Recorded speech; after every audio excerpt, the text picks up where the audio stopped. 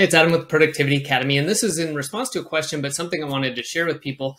There's a lot of really neat tools out there. I previously talked about exist.io. I know there's a lot of really cool journaling tools already, and now with some of the AI stuff going on, there's some really neat stuff coming online, whether it's new tools or being added to tools. But sometimes there just isn't something, that fits what you need.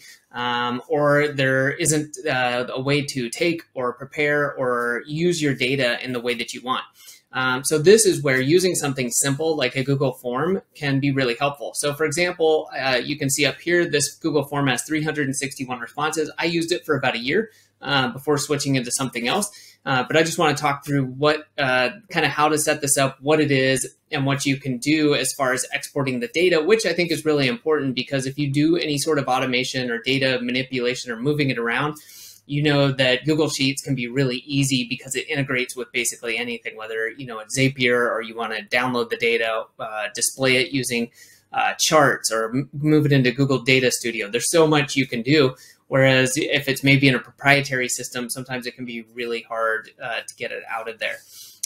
So what I was doing with this was just asking myself some questions, and the exact questions aren't that important. I'll go through a couple of them, but I would go through and just say, physically, how do I feel on a scale of 1 to 10, right? How do I mentally feel on a scale of 1 to 10? How motivated am I to get to work on my current projects? What went well? What's one thing I could have done better? And then do I have any notes or thoughts? And there's some additional questions about, I think at the time I was tracking caffeine intake, like how many cups of coffee did I have? Maybe if you're tracking alcohol or water intake or things like that, you could add as much or as little as you want. In general, right, you want to keep this stuff pretty lean so you're not filling out some crazy long survey every single day unless that's what you want to do. And then what you can do is, you just click submit and done. So that was really, really helpful. If you're not familiar with Google Forms, just type in Google Forms, but it's part of any Google account. And setting this up is really easy. If you wanted to do this, you could, my phone just heard me and was trying to search. So you could put in here, daily questions, and then you put in here, like, let's just kind of recreate that first one, how do I feel physically? And it's not a multiple choice. We want to say, a linear scale. We could do 1 to 5. We could do, let me see. But let's change that to 10 like we had. And then go ahead and leave it like that.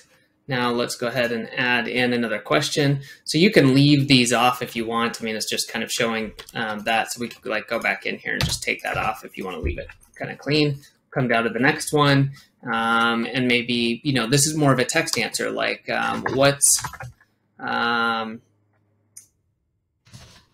am I ignoring that would be great to get done?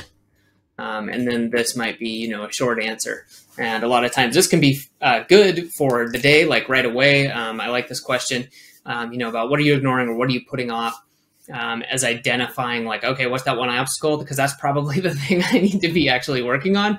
But also over time, when you do reviews, you can go back and check this out and then see over time, maybe is there a thread? Is there a theme? Is it something you need to work on? Or is it something you need to delegate because you're realizing there's something you don't want to do? But let's say this is a very short survey and that's it. What we can do, you can also work on, let's see, responses. We do not need to collect anything, but what you do want to do is make sure that you, as you can tell, it's been a little bit since I did this. There we go. We want to link to Sheets. And this isn't a problem if you don't do this at first, but you want to link it. And just generally, you want to create a new spreadsheet. And I'm just going to call this video survey form test and create it. Because once you've done that, now you have, as it's opening up here, you have this sheet created. And now when I go back to the form and let's go ahead and preview it. And we're going to go ahead and switch this out. I'm going to go ahead and put 8. And what am I ignoring? Editing my video. And click submit. Great, we've got that. And now if we hop over here, boom, we've got it. So over time, we'll get this going. And for example, we could maybe create a chart over, time, or just based on how I feel physically over time, and look and see how that varies. You could start maybe doing some correlations between certain things like, hey, how's my coffee intake affecting, this other thing that I give a numerical value to. So lots of fun stuff that you can do there. But again, this can be a great way if you need a custom way to get your data in, or maybe you just want kind of a dead simple way to do it. You don't want to have an external tool. Lots of reasons you might use a Google form for creating your own informal or surveys, daily journaling, things like that. So hopefully this is helpful. If you have any questions, let me know.